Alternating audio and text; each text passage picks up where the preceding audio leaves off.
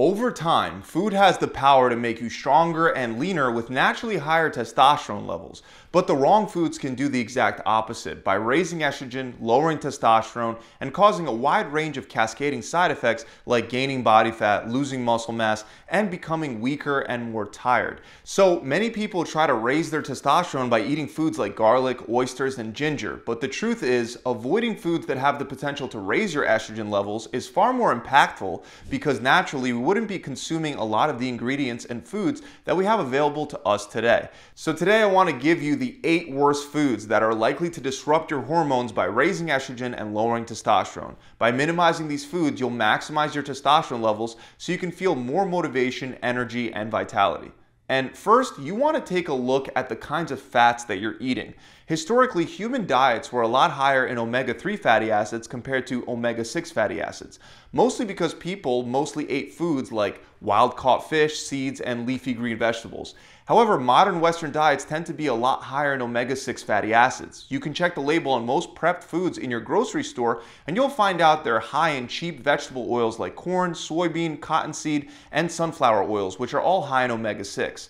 But it's not just the vegetable oils. Even butter from cows and eggs from chickens that are fed regular grain-based diets skew more in the direction of omega-6 instead of omega-3. Now the problem with this is that excessive intake of omega-6 fatty acids can lead to an imbalance of certain hormones like estrogen and testosterone, especially when the omega-6s aren't balanced with omega-3s.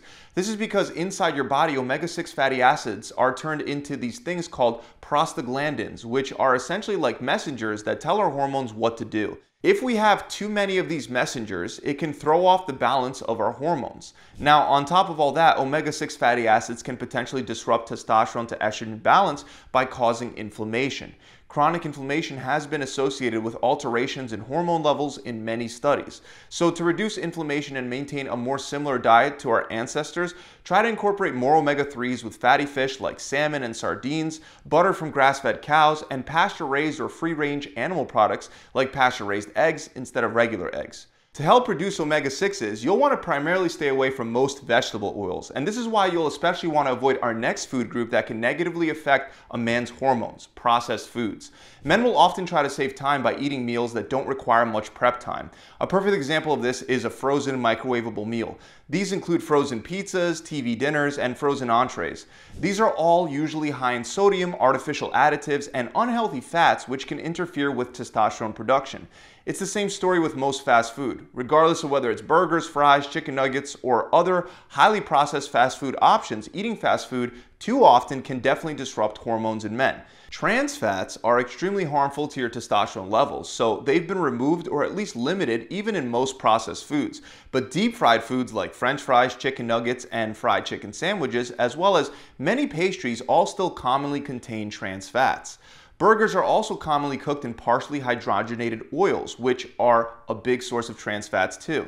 There are multiple problems with trans fats. First, trans fats can have estrogenic effects by mimicking or interfering with the action of estrogen in the body, potentially leading to elevated estrogen levels. Second, the consumption of trans fats has been linked with lower testosterone production in men. And the thing is, decreased testosterone levels can lead to a relative increase in estrogen levels, further contributing to hormonal imbalance. So do your best to avoid highly processed foods and mostly stick to single ingredient natural foods.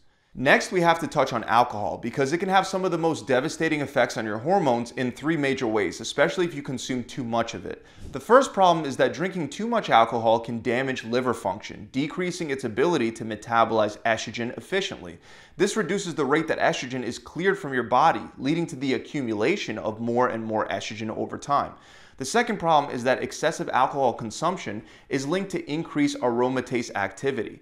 Aromatase is an enzyme that converts testosterone into estrogen. Obviously, converting more of your testosterone into estrogen contributes to symptoms of estrogen dominance like increased fat storage around areas like your chest, fatigue, and low energy, as well as sexual dysfunction. Now, the third issue with alcohol is that it can disrupt something known as the hypothalamic pituitary testicular axis, which directly regulates testosterone production in men. This can lead to decreased testosterone levels and heightened estrogen levels. It gets even worse if you excessively consume alcohol over time, as that has been linked to testicular damage, which makes the testicles smaller and less effective at doing their job. Of course, moderate consumption of alcohol is not going to cause all these negative effects, so let me define what moderate consumption looks like. For men, it's 2 standard drinks per day, and for women, it's 1 standard drink per day. A standard drink is defined as 1 12-ounce can of beer, 1 5-ounce glass of wine, or 1 shot of liquor, which is 1.5 ounces. So whether you have a glass of wine every night of the week, or you cram your drinking sessions and drink all your alcohol over the weekend, you should keep in mind that over the course of the entire week, you shouldn't exceed an average of 2 drinks a day if you're a man and 1 drink a day if you're a woman. Another group of foods that can pose a lot of issues for your testosterone to estrogen balance are high sugar foods. These are things like candy, cookies, ice cream, and they all provide that instant dopamine rush. However, that comes at a cost. If your diet consists of many high sugar foods, you're a lot more likely to gain fat since sugar is so calorically dense while having almost no nutritional value. High sugar foods can also increase rather than decrease appetite and make you crave more sweets throughout the day. This makes it easy to eat too many calories from sugar, leading to the excess calories being stored as fat. Fat cells can produce estrogen once again through aromatization, and as the fat accumulates, you produce more and more estrogen at the expense of your testosterone. Obviously, just a couple Oreos or having a few cheat meals throughout the week aren't going to do much harm, but constantly consuming too much sugar, even from things like breakfast cereals, over time, you become a lot more likely to not only gain body fat, but to also develop insulin resistance, making it more difficult for your body to manage your blood sugar. On its own, insulin resistance can negatively affect the production of testosterone and estrogen, and it can also cause you to gain more fat, creating a vicious cycle. Another interesting find is that some studies have suggested that consuming large amounts of mint or mint-flavored products may have an anti-androgenic effect, potentially impacting testosterone levels in men. For example, one study published in the Journal of Applied Pharmaceutical Science found that spearmint extract reduced serum testosterone levels in male rats. Obviously, this does not directly translate to how it would affect testosterone levels in humans, but we do have another study with female participants that showed that drinking spearmint herbal tea daily caused a significant decline in testosterone levels.